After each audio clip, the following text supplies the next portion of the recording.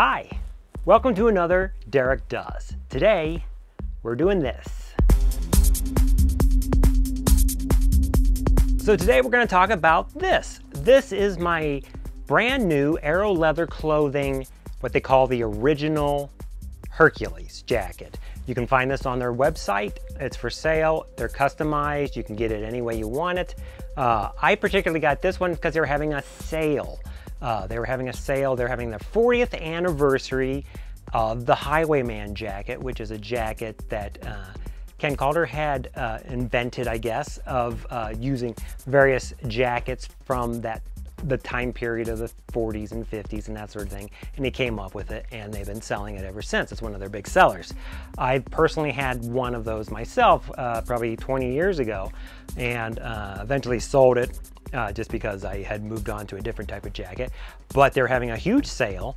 I think today that I'm recording this is the last day of the sale.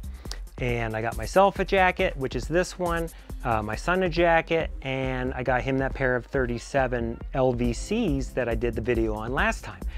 Got that all at Aero. But I thought I'd show you this jacket that I actually got for myself. I got this jacket. This is actually what they call the original Hercules, and it's based off of a 1930, it's actually not based, it's actually pretty much copied off of a 1935 Sears Hercules jacket. So the jacket I'm wearing, it is in horsehide. It's their jerky horsehide. So it's a thinner horsehide. It's more closer probably to the A2s, which I actually kind of like, as opposed to the front quarter heavy chromed horsehide that I've had in a lot of the jackets from Aero. I've bought a lot of jackets over the years. And those jackets, they just take forever to break in because they're so stiff. But once they do, they're fantastic. Highly recommend them. But if you want a jacket that you can kind of just wear and you can actually bend the arms right away, you know what I mean if you've had one of those jackets. Having it in this seal horsehide jerky is great. Now I think this is a chrome tan instead of a vegetable tan because it's what they use for their A2s. Anyway, so it's in a horsehide. It's based off, again, the 1935, which actually Sears, I think, sold them probably didn't change the look for probably 10 years, probably from 35 to 45 in that range, or before, somewhere in that range. This one's in the seal brown. Ideally, I'd rather have it in russet just because I like lighter brown jackets, I think, but I couldn't turn this one down. The sale was going on and the price was just right, and it was my size. This is actually what they call the trainee jacket or apprentice jacket. They have apprentices, trainee sewers that have to learn how to sew because it's difficult to make a jacket, a leather jacket. You have to know what to do, and there's processes and all that stuff. So they make it, but they sell it cheaper than you would if you actually had custom ordered it, and they would give it to their main sewers that have more years of experience in sewing it. I'll show you the back so you can see that. And then I'll go over the details. I'll take it off and I'll show you kind of the details of the jacket. As you can see, it's a really nice jacket. It has a lot of the features I like.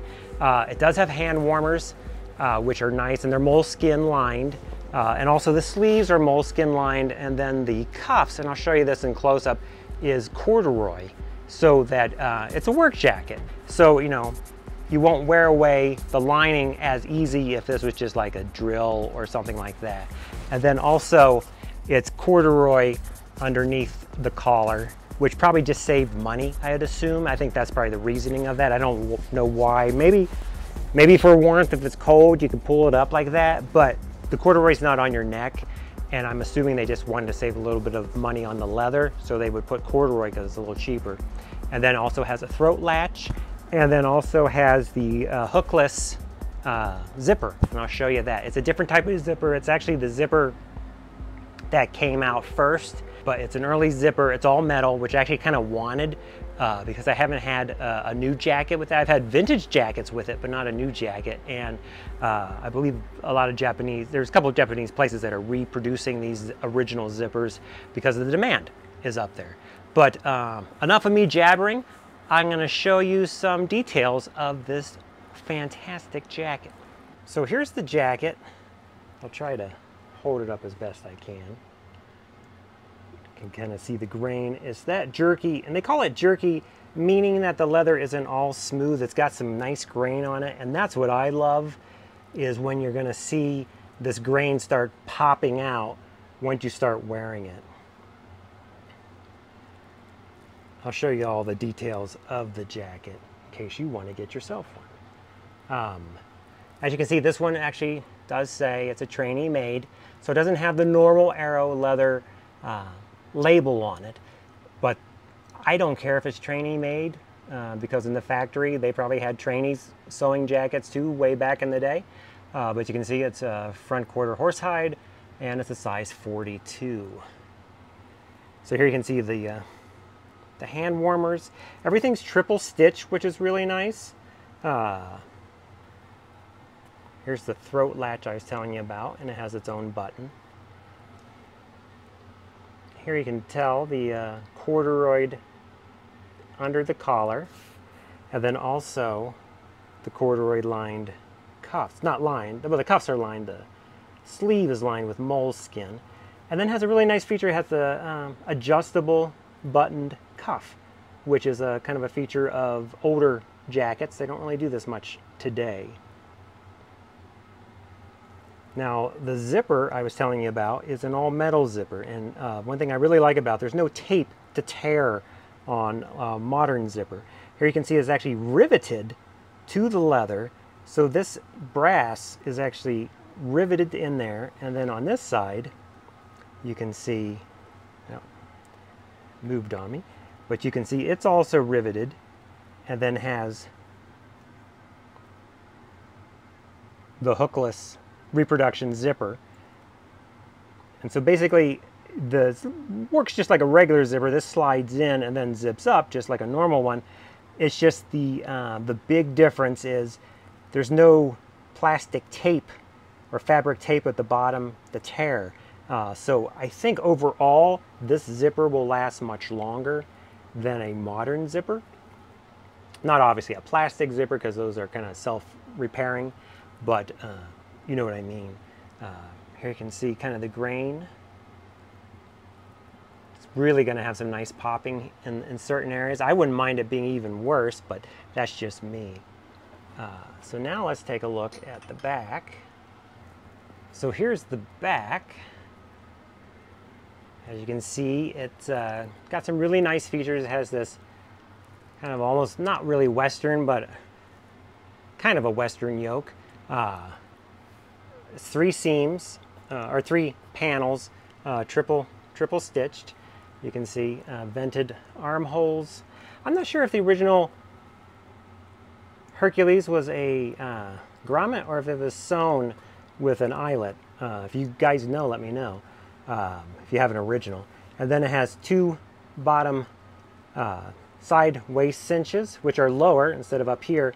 They're down here, as you can see. It's got a couple flaws in the leather, which I love. And then some places has some really nice grain popping in. It's going to look really great once I start wearing it. It's kind of hot right now, so I haven't really had a good chance to break it in, but I will.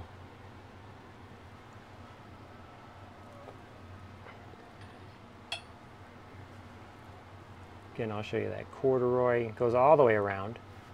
And then on the inside, it has the, just kind of a green, I think it's a cotton drill. I'll double check.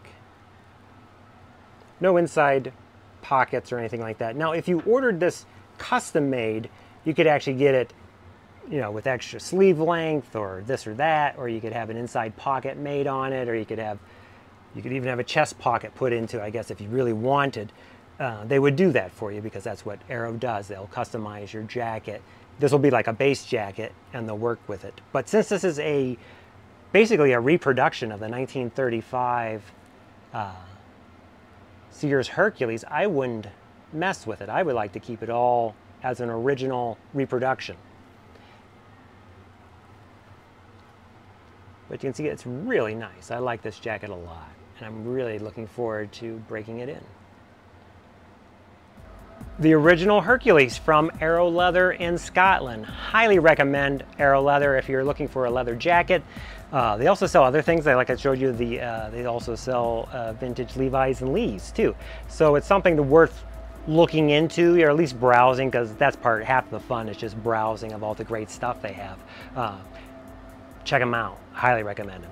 If you like this sort of content, please subscribe, like, comment. If you're thinking about getting a jacket, or if you're thinking of maybe a different type of jacket, ask me, because maybe I know a little bit about jackets. So maybe I could at least steer you into a place maybe you can find a jacket that you're looking for in your area. Although most of the jacket manufacturers that are out there, you can order internationally and they'll ship them to you, or you could even find a local store that sells them, because they do have stock lists all over the world. Not just Aero, but every major manufacturer of custom jackets like this, workwear type jackets. So I will see you on the next Derek Does.